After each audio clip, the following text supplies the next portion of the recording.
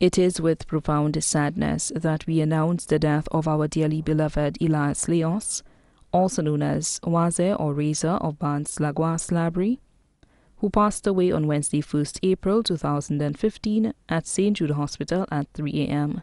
He was 42 years old. The funeral service of the late Elias Leonce, also known as Waze or Reza, will be held on Monday, 13th April 2015 at 3 p.m. at the Purification of the Blessed Virgin Mary Catholic Church in Library at 3 p.m. The body will then be laid to rest at the Latune Cemetery. The body now lies at Lazarus Funeral Home, New York Road, Beaufort.